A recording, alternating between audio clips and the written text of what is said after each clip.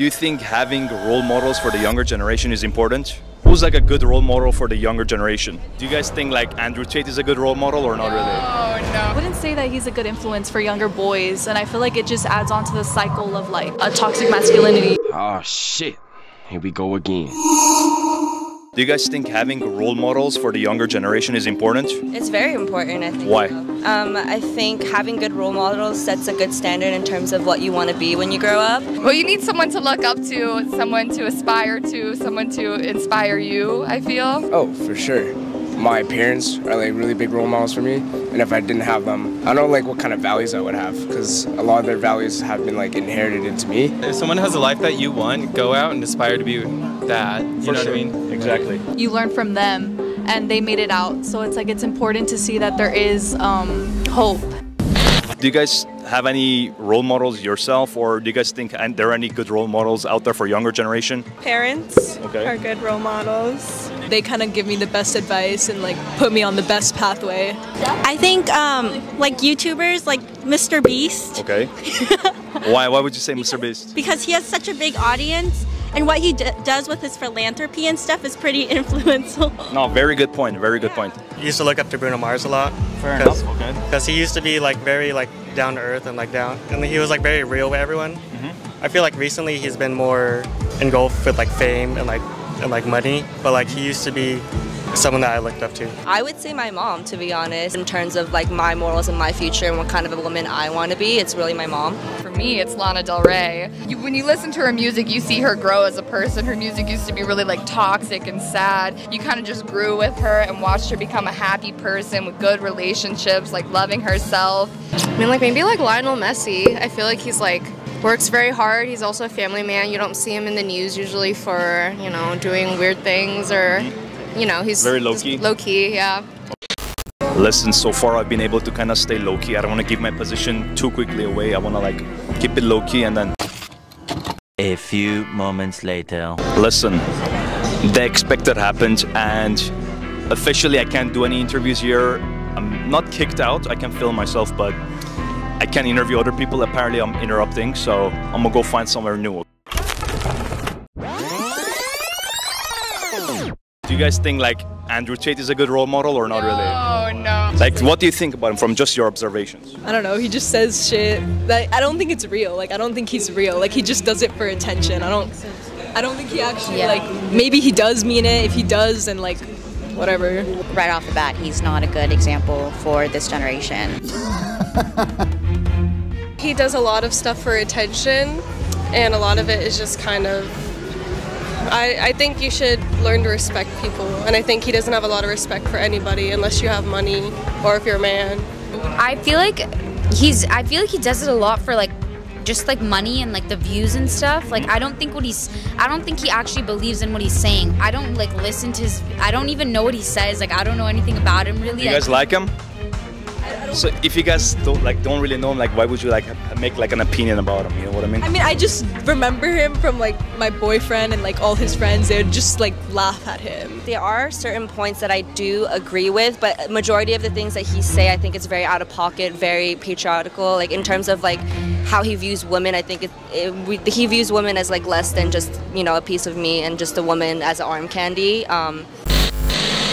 It's time to give you a quick psychology lesson. If you pay attention in the video, I'm very calm, I'm very relaxed, I'm not being hostile, I'm not pushy. Why?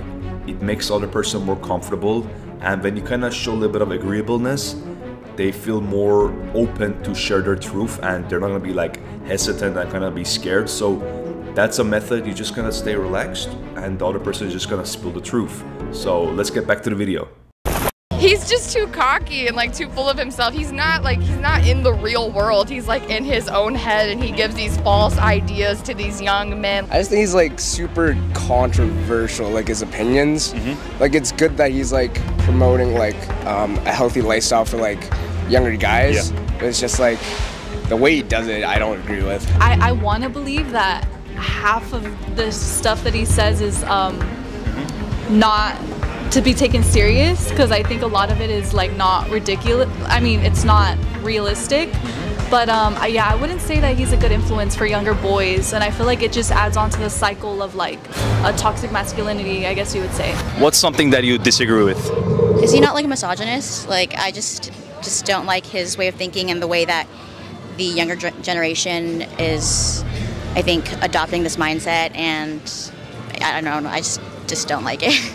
It's very controversial. How he views a traditional relationship, how a man should be in a relationship. Certain points I do agree that when he says like, a man should be a strong figure, he should be able to create a calm environment for a woman so they can like exude feminine energy. That part I do agree with. Very good point. But other things that he say, I cannot agree with it. I mean, I've heard the way he talks about, women and stuff like that, and I don't know if he's just doing it as a joke or stuff like that. I don't really know.